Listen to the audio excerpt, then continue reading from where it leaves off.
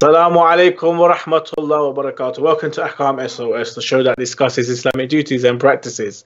MashaAllah, during this festive season of Ramadan, we have decided to have a live show every day and dedicate the topics towards Islamic fiqh in regards to Ramadan and fasting. If you have a question that you'd like to ask in regards to Ramadan, you can send it via WhatsApp, you can send it via the email, or alternatively, there's a phone number right there, which you should be over there in that corner. I think, no, that corner. Inshallah, you could call us and we'll be more than happy to discuss your question. We, meaning myself, Mohsin Shah, and also Sheikh Ali Maash. Assalamu alaikum, Sheikhna. Assalamu alaikum wa rahmatullah. How are you doing this evening? Alhamdulillah, all fine. Alhamdulillah. Inshallah. May Allah accept all your deeds and your fast, inshallah. I know it's a nice hot day today, but all of us are stuck in and then we're fasting. But inshallah, we'll use this time effectively.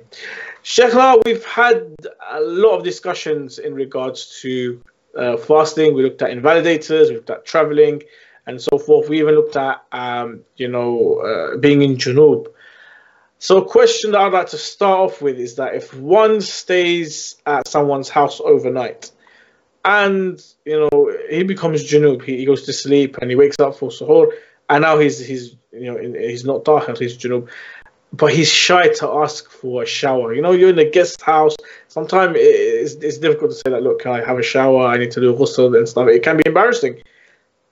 What if this person wants to do tayammum instead and, he fasted for the day? Is his fast valid?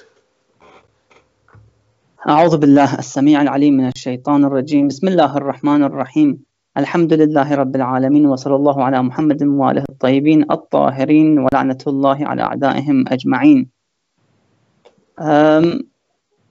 His fast, of course, would be valid with the condition of the fact that if he wants to do the ghusl, it's going to be very critical.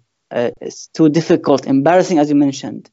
Let's say he's been given a place to sleep downstairs, and the host, he's sleeping upstairs with his wife and children. There are girls, there are boys, and let's say the bathroom is next to the spouse's bedroom, for example. They can hear everything, the shower noise and so forth. If it's too critical in this situation, he's allowed to do tayammum, of course. But of course, afterwards, he needs to wash for the salah coming, such as Salat al-Dhuhr, for example. I see. Hassan. Interesting. Sheikh, if a doctor advises that the patient should not fast, can we take his word for it? And, what does Ayatollah Sayyid Sadiq Rouhani have to say about this? Yes, His Eminence mentions that if the word of the doctor was on the expected harm, that there's a possible harm to affect this individual who is ill and he wants to fast, and it will affect his health, then it becomes mandatory on this patient not to fast and to break his fast. So vice versa, the initial hukum, the first hukum, is wajib to fast on every individual who is adolescent and adult and baligh. But when it comes to the fact that if he is ill and he wants to fast, it becomes mandatory not to fast. It's vice versa. And of course, if the doctor was an expert in this field and he wasn't giving, for example, the wrong decision or advice, then they can actually take his word. That's fine. Asant. Shana, we've got an email coming, and it is Assalamu alaikum. Thank you so much, Sheikh. A wonderful show as always. I am a Muqallid of Ayatollah Sayyid Sistani, and I'd like to ask, if the fasting person was in a city and when Maghrib approached he broke his fast, then on the same day he traveled to another city while the sun was not set yet, is it mandatory upon him to refrain from eating and drinking? So it's a person that follows Ayatollah Sistani. They're asking that, I was in one city and Maghrib came and I broke my fast and so forth. And then later on the same day, I traveled to another city while the sun was not set yet. Is it mandatory upon me from eating and drinking?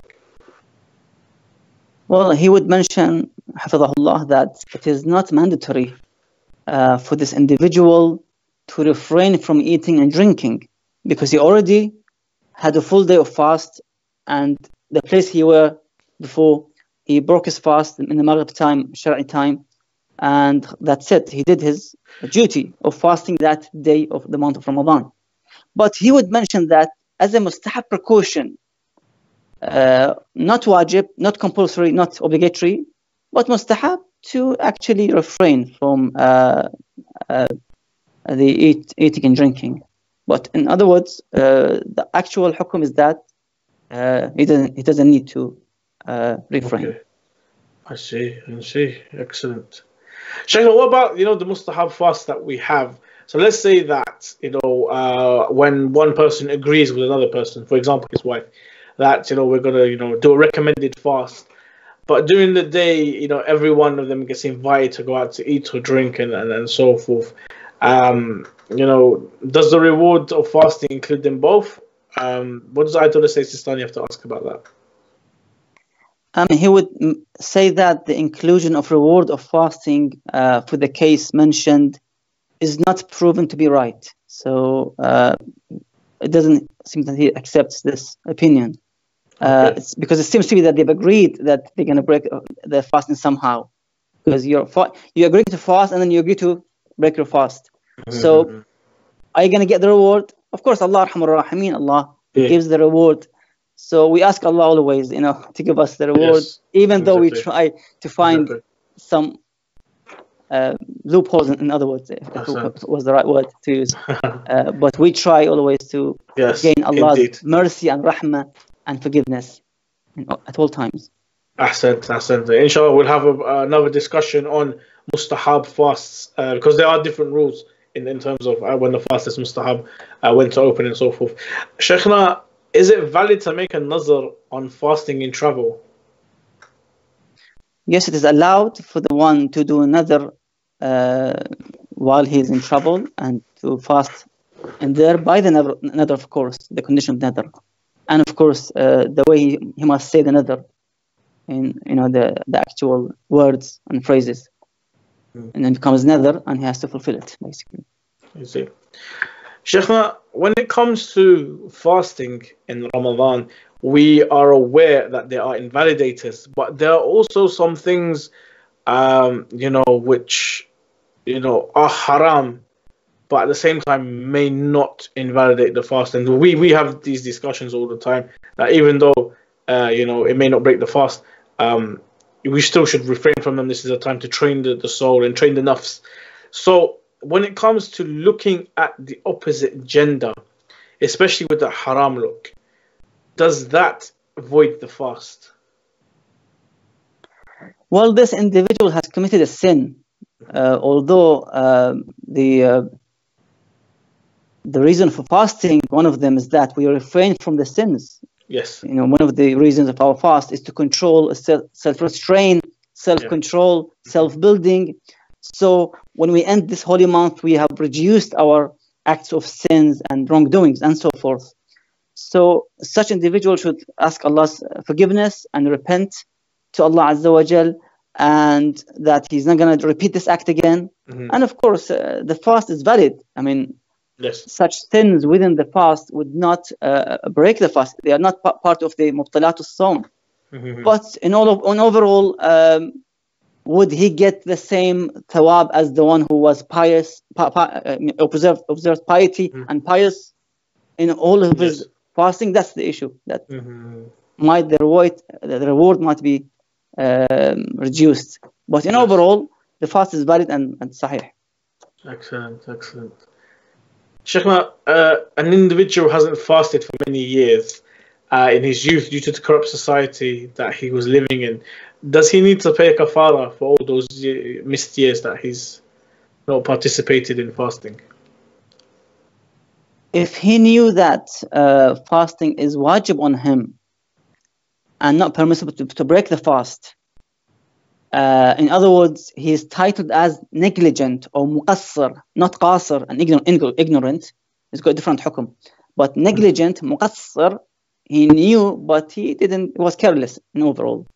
With these ahkam, then he needs to basically do, number one, to do the qada for every single day he missed, Number two, to pay kafara of deliberately eating and drinking, of break the fast, which is to feed 60 paupers or maskeen with 750 grams of rice, flour, raisins, bread, and so forth. Yeah, and he also needs to pay fidya for each day that he missed of the qada of the past years, of course. Yeah, because he delayed them for a couple of years, so he needs to pay fidya as well for each day, separate than the qada, than the kafara itself.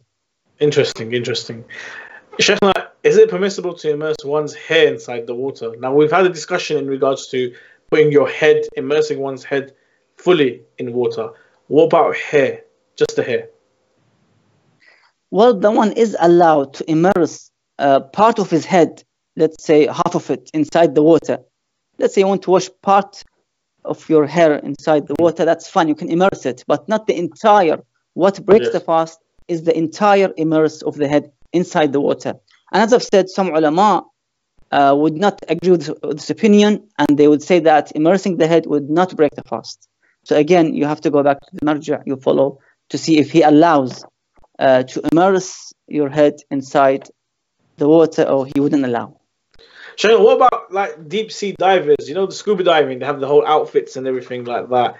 So a diver submerges into the water while having, swimwear covering the body, including the head. Does that still suffice as being immersed in water?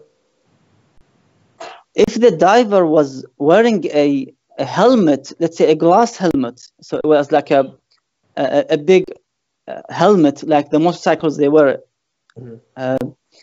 the bike riders, a big helmet and covered, yes, then the one can use that type of helmet and it wouldn't invalidate the fast. But just the outfits you mentioned, no, he can't actually immerse his head in this way. Sheikh, the next question I think is very, very common, maybe an issue that all of us feel and worry us at times as well, is that when we brush our teeth, we brush our teeth when we're fasting, we wake up, brush our teeth, we rinse our mouth as well. But sometimes we have the taste of the toothpaste left in our mouth. We can taste it. Sometimes that taste even goes down. Would that render the fast invalid? Well, the taste by itself would not invalidate the fast, but they have to make sure that no bits of the paste would go inside the throat. So without the bits, that's fine. With the bits is a mushkila, of course. Okay, makes sense. Sheikhna, one of the sunnah of Rasulullah sallallahu alaihi wasallam, one of the healthy practices was hijama, and Rasulullah would do hijama. It's been recommended to do it once a month, I believe. So is Ramadan different from that? Are we allowed to perform hijama while fasting in the month of Ramadan? Whatever is the cause of bleeding of the body in the month of Ramadan is makruh, is discouraged, this is disliked. It's not haram, but it's not encouraged. Such as the one removes his teeth, for example, one of his tooth, removing the tooth and bleeding teeth, for example. Likewise, these acts are makruh while the one is fasting. So it's better to avoid it and to keep them to be done after the holy month of Ramadan. I see. Can we use sunscreen on the body while fasting, Sheikh? Yes, it's allowed, yes. And what about dyeing your hair with henna while fasting? Is that okay? Same thing is allowed, yes. Okay. Sheikh, I've got a message from the WhatsApp, so bear with me. And it's my final question for today. I have diabetes and weakness in my body and feel very tired when fasting. Is fasting mandatory in the month of Ramadan? If fasting harms this individual, there's a harm on this individual, then he's allowed to break his fast. That's fine. However, he needs to make it up later as qada after the holy month of Ramadan. So any expected harm, they can actually break their fast because they're ill.